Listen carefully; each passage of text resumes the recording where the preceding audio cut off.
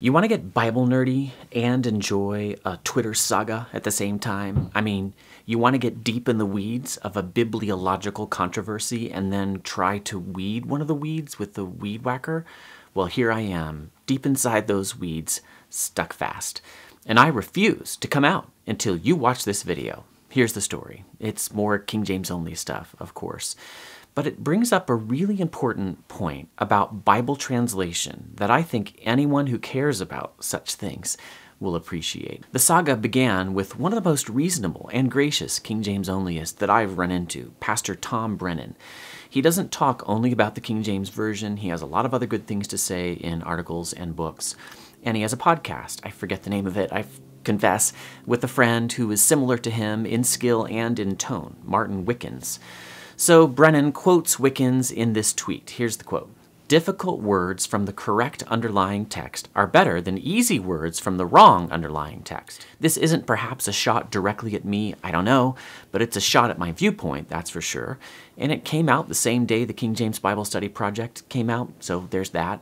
Maybe I was subtweeted, maybe I wasn't, Tom only knows. My good friend Bryon Barometer, who prefers the Textus Receptus but agrees with me about the problems posed to readability by King James archaisms, offered the obvious rejoinder to Tom and Martin. How about easier words from the TR, such as in the New King James and the Modern English Version? Right! Brennan and Wickens are implying a classic 2x2 grid. The vertical axis goes down from easy to hard. The horizontal one goes from wrong text on one side to right text on the other. This gives us four options. Brennan and Wickens mentioned two: hard words translating the right text and easy words translating, in their view, the incorrect or wrong text. But of course, there are two other options that are not mentioned here. You could use hard words to translate the wrong text, which nobody I know of is advocating for and is therefore an empty category. That is, there are no really hard and certainly archaic translations of the critical text. And then there's this other option, easy words translating from the correct text. Now, I reject the whole idea of right text versus wrong text. I think all major options are okay, from the texti recepti on one hand to the critical text on the other. I refuse to divide from my brothers and sisters over this issue. But it's very important to my brothers like Tom and Martin, and I think it's within their rights as Christians to prefer the traditional Hebrew and Greek texts underlying the traditional English Bible. I'm just trying to get them to see that they are openly advocating now for hard words, right text, without making any real effort I can see to explore the existing translations that exist in that upper right-hand quadrant. Easy, or I'd say intelligible, words and right text. The New King James and the Modern English Version are in that quadrant. Why don't my brothers who prefer the TR use the New King James or the MEV? And if they don't like these two major options, why not create one that fits in that quadrant? I also saw Tom in another tweet some weeks ago say that the King James Version is patently understandable. I disagree, of course, but now he's acknowledging difficult words in it. I'm not sure how to put these two tweets together. Anyways, the saga continues. You're going to have to be a true nerd to grasp this on the first try. Kudos to those who can. For those who can't, no worries, I will splain you. So, in comes an anonymous, apparently King James only poster whose Twitter handle suggests strongly that he has studied Greek. It's harpazo. That is a Greek word meaning something like "I sees." I'm not sure what the story is there, but he clearly knows a thing or 10, and he, like Tom and like Martin, can actually have a conversation without it devolving into personal recriminations. I appreciate that. Listen carefully to what Harpazo says as he responds to my friend Bryon Barometer's call for the use of the New King James or Modern English Version. This is the heart of my video. The New King James Version and the Modern English Version, among other problems, do not carry over the distinction between second-person plural singular pronouns, which is changing the underlying TR. So Harpazo goes right for the argument that I spent so much time on in the King James Bible Study Project, and these tweets came out after that project, of course. This is an argument that is utterly standard in King James onlyism. This gets nerdy. He says that by using contemporary English second-person pronouns, namely you and your and yours, instead of the Elizabethan-ish second-person pronouns, I say ish because they're slightly different than the people actually spoke, but anyway, namely thee and thy and thine and ye and you and yours, the New King James and Modern English Version are changing the underlying TR. Did you follow that? The principle he's assuming just has to be this. Anytime a Bible translation fails to communicate all of the grammatical information in the Hebrew or Greek, it's changing God's word. Now, my friend Berean Barometer knows language. He hits harpazo back with an excellent rejoinder by pointing to minor pieces of grammatical information that the King James Version itself fails to carry over into English. My friend said, the distinctions between masculine and feminine pronouns in Hebrew are often the key to identifying who is being addressed, especially in Song of Solomon. Does the King James Version change the underlying TR in those places by failing to carry over this distinction into English? Now, I could quibble with my friend. He's talking about the Hebrew Old Testament and not the Greek New Testament, although you could call the Masoretic text ATR, I suppose. It's the received text of the Hebrew Bible. But his point stands for sure. It's of the very nature of translation from one language to another that sometimes little bits of grammatical flotsam and syntactic jetsam can't really make it all the way across the ocean. They get knocked off the boat in transit, and they float to the bottom of the sea where they are consumed by small gelatinous creatures that are as yet undiscovered by science. The parallel example that I've given has to do with relative pronouns. On my KJVParallelBible.org website, you can see that poignantly, I felt, the very chapter that tells us that the Bible is inspired, 2 Timothy 3, is one in which there are no translatable differences between the Textus Receptus and the critical text. But there is one untranslatable difference. It's in 2 Timothy 3:14. But continue thou in the things which thou hast learned and hast been assured of, knowing of whom thou hast learned them. I'm, of course, quoting the King James there. It's actually that little word, whom. In the TR, the Greek word that's being translated there is singular. In the critical text, that word is plural. The difference is between whether Timothy learned these things Paul is talking about from one person or from more than one. The latter makes more sense in context because Paul speaks earlier in the letter of Timothy's grandmother Lois and his mother Eunice. Apparently that's where he's learning these things. Or Paul may be referring to himself, as the TR makes it seem. That's not impossible at all. So why don't I reflect this difference at the King James Parallel Bible? The Greek words are different. It's because English cannot make this distinction. English does not mark relative pronouns for number. There isn't whom and whom's. There's just whom. And context has to tell you whether it's singular or plural. A little grammatical information floated away during the Bible's boat trip from Greece to Britain. The thing is, though, that my friend Berean Barometer brought up an example in which that grammatical information isn't inconsequential, the information that gets lost. It matters. It helps with interpretation. It helps you know who's talking to whom.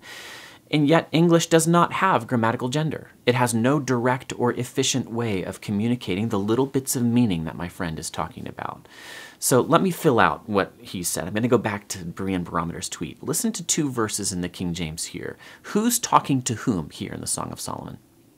Is this the man talking, or is it the woman talking? Behold, thou art fair, my love. Behold, thou art fair. Thou hast dove's eyes. Behold, thou art fair, my beloved. Yea, pleasant. Also our bed is green. Well, the first line is a tip-off. It's usually men who tell women that they are fair and have dove's eyes. But the Hebrew has grammatical information that the King James omits, that all English translations must omit, because English doesn't have grammatical gender. In fact, these two lines are spoken by different characters, and the Hebrew makes this perfectly clear. Verse 15 is the man speaking to the woman, because the word thou is grammatically feminine in Hebrew. Thou, woman, in other words, art fair. Verse 16 switches to the woman speaking to the man. She too says, thou art fair. Even if that sounds like something a man would say, it's not in this case. And we know this because she uses the grammatically masculine form of the word thou in Hebrew. No form of English since Old English, which did have grammatical gender, has been able to reflect this particular grammatical information. There's just no way to do it, so it has to be left out. This is why paratextual features, information that is formally outside the Bible text, supplied by the editors, like footnotes or headings. This is why this kind of stuff has to be used. And this is why you'll see she and he headings in different paragraphs in modern translations of the Song of Solomon. At this point, I have to say, I normally expect King James-only interlocutors to say something like, say we not well that thou art a Samaritan and hast a devil? In other words, long experience tells me that Berean Barometer is about to get reviled personally. Harpazo will go for the ad hominem in this saga, because he's just been shown up. But to his credit, he does not do this. He tracks with Berean barometer, and the saga continues. He does not give in. He has one more gambit.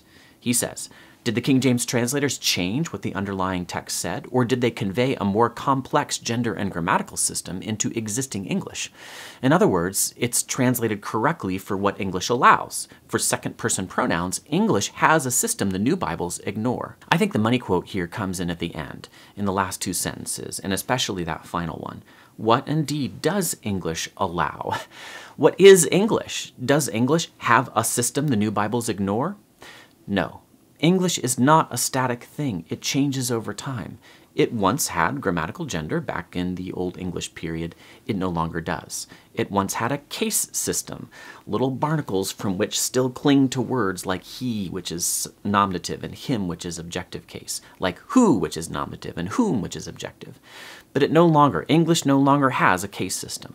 Likewise, English once distinguished between second-person singular and second-person plural pronouns. Clearly, it no longer does. To say English has a system is to make a claim about the way people actually speak and write.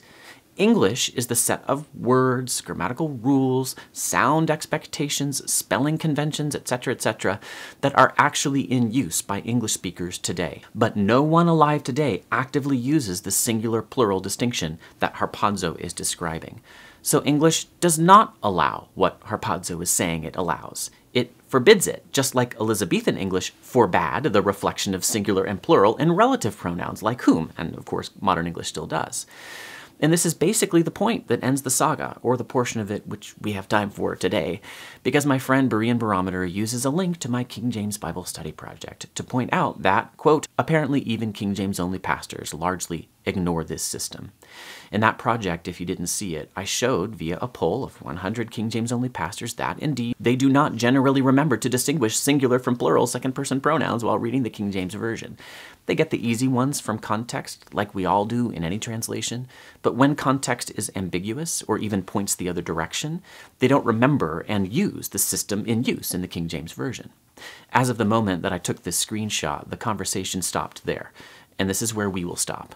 Twitter is round after round after round of this kind of thing. Almost no one ever admits defeat. They just go silent and either lick their wounds or throw up their hands in disgust that their opponents just can't see the light. Hey, my side does this too, and I absolutely mean that.